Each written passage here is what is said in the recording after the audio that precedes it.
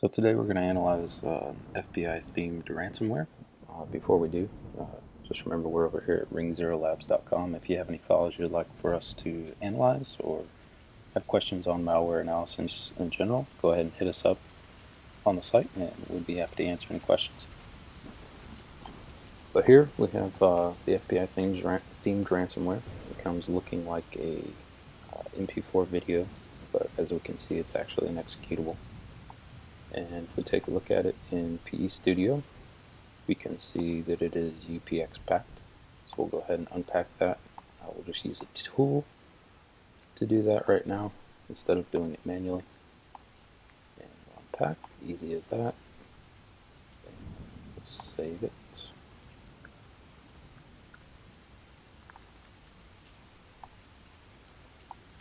Here's our unpacked version. Again, PE Studio. And we can see that inside of the file there is another executable file. So we can, before we do that, take a look at the strings.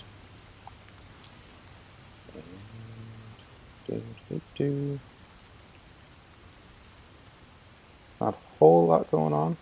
It does have a user path of fuzzy and studio. Project of fbi.pdb, so that's the debugging information, and fbi.exe is the actual name of the file that will be dropped out. But let's look at the embedded executable real quick. And to do that we can go to 010.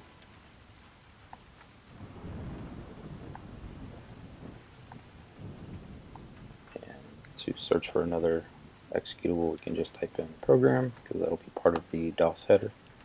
You'll see that there's another one down here. That's right here. So there's our MZ header. So we can go ahead and just copy all the way to the end of the file.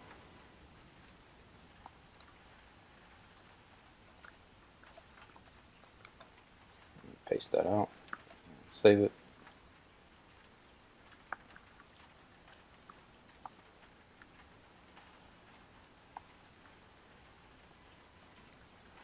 And just to verify it's a valid executable, we can run a template, and the template passed, which means we have a good program. So we can exit out now, and we can take the dump file, put it in PE Studio just to examine it.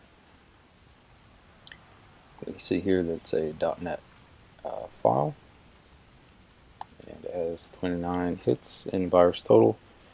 And most things already pick it up as a ransomware or Screenlocker.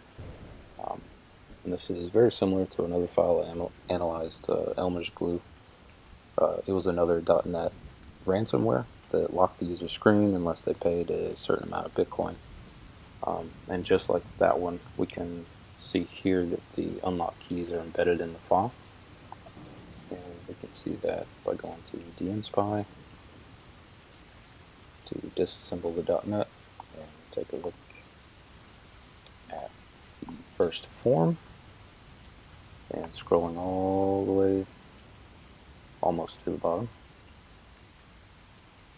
you can see here that there's a button click event and it compares it against 3 values. Those 3 values we'll see here in a moment, but for now let's go ahead and run this in a sandbox just to show you what happens. And this is it. So they're claiming to be from the FBI and that you've done a bunch of bad things, and in order to resolve everything you have to send $150 worth of Bitcoin to the provided email address, so fbifine@protonmail.com.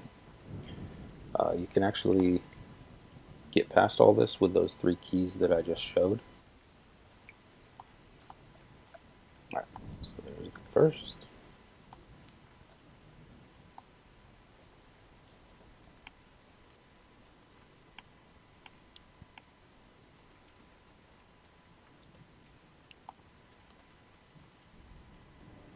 There's the second.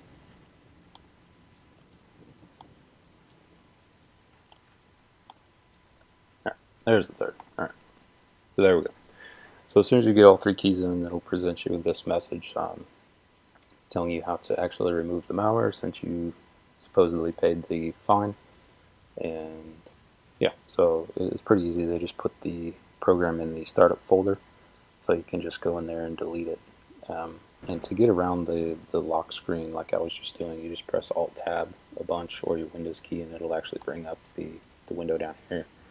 And you can go into your startup folder and remove that fpi.exe. Other than that, if y'all have any questions on this malware or how to remove it, there is a video up on YouTube.